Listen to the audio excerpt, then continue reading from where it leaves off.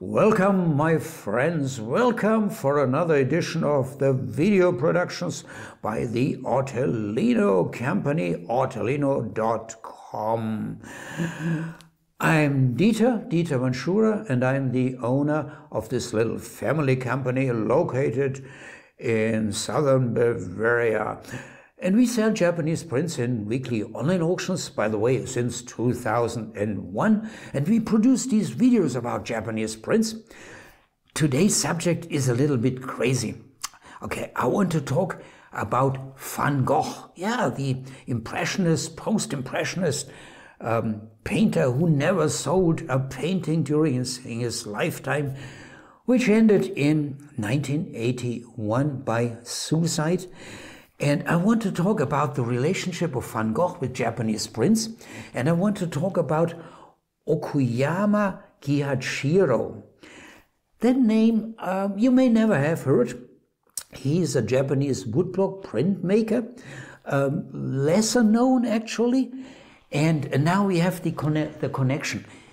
He made woodblock prints, and among these woodblock prints are copies made after famous paintings by Van Gogh, but made in the technique of Japanese traditional woodblock prints.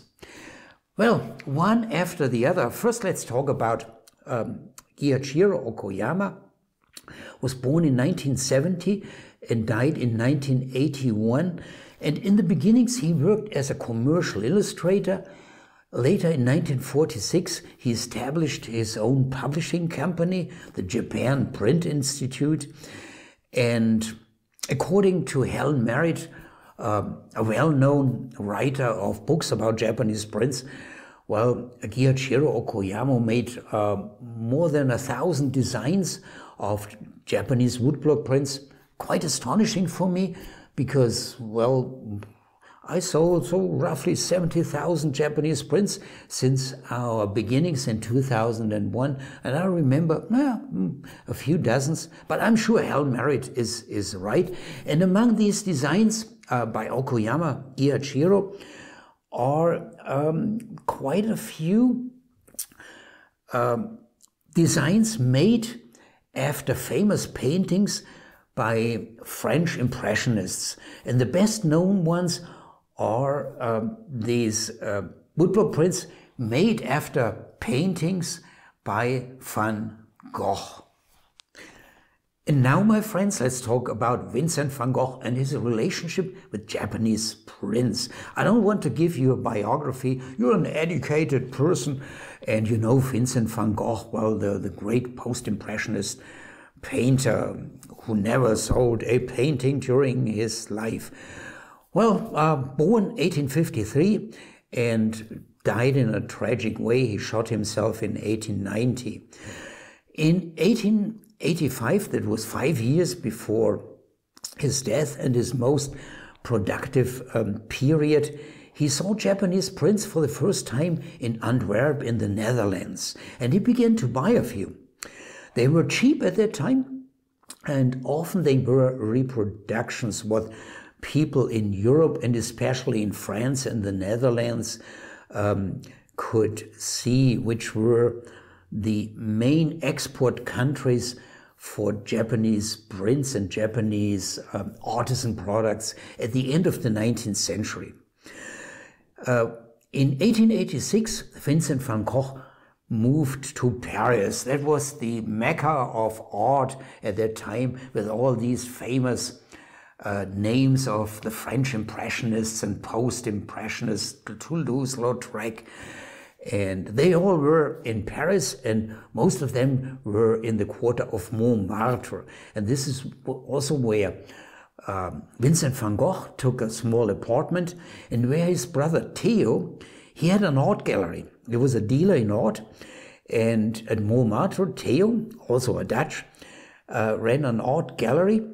And there was another shop at Montmartre called the Bing Gallery.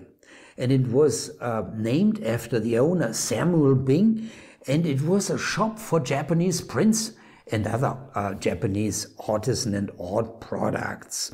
And Samuel Bing there in this shop had thousands of Japanese prints on stock. And the Bing Gallery was pretty close to Vincent van Gogh's apartment, and Vincent spent days in this shop. He was so enthusiastic about Japanese prints.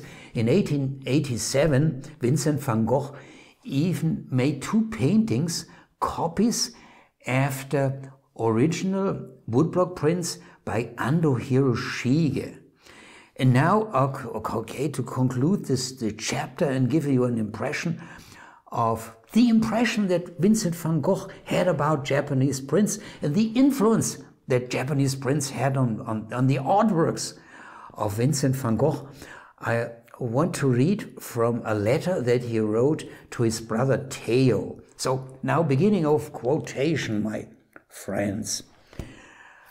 I envy the Japanese artists for the incredible neat clarity which all their works have.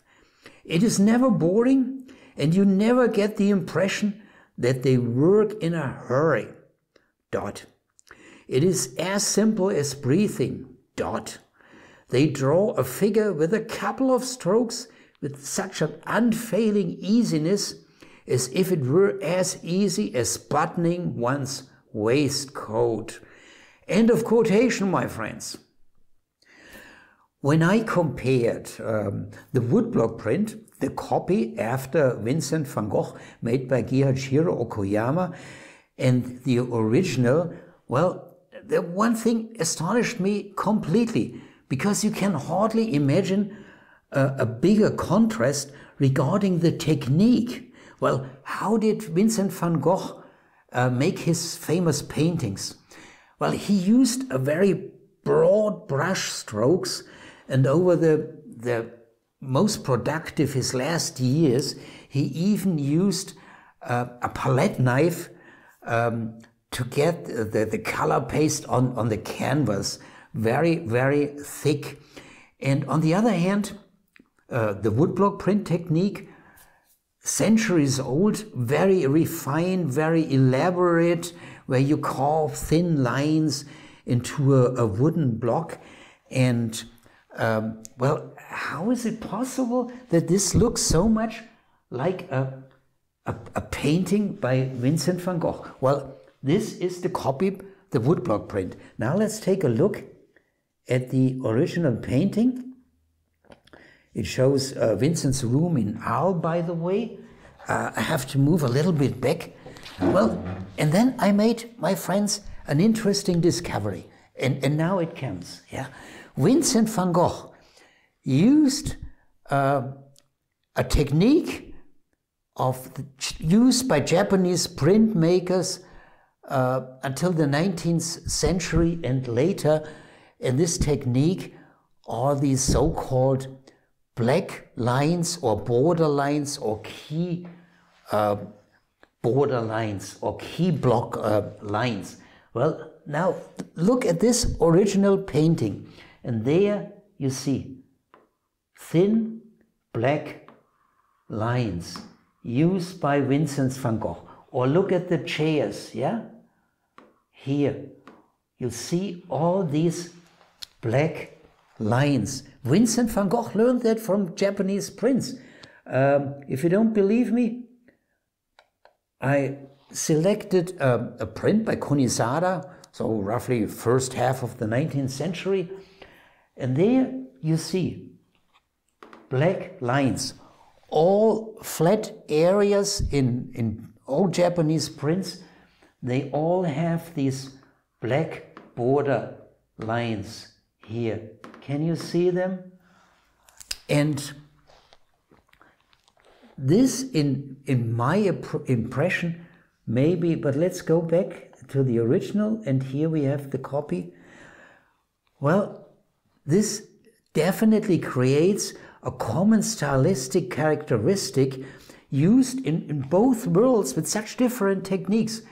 The crazy painting technique of Van Gogh and this very refined, elaborate woodblock printmaking technique used by Japanese print makers, and therefore probably, well, a copy like this or a woodblock print made after a painting by Vincent van Gogh may look so familiar to us, familiar to the original. My friends, why did I select this subject, Vincent van Gogh, Gyoichiro Okoyama, and the relation to Japanese prints? Well, for a very specific reason.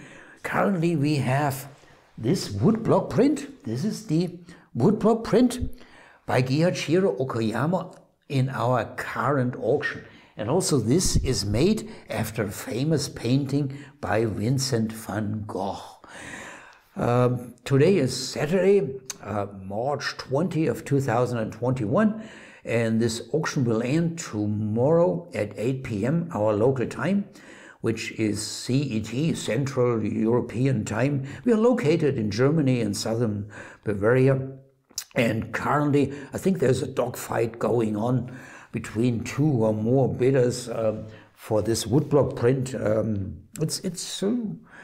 You won't need it, you won't encounter it too often for this woodblock print by Gyoichiro Okoyama. And I would be pleased, I'm always pleased to see you in our auctions, of course, and I'm also pleased to see you in our videos. Until then, thanks for watching and have a good time.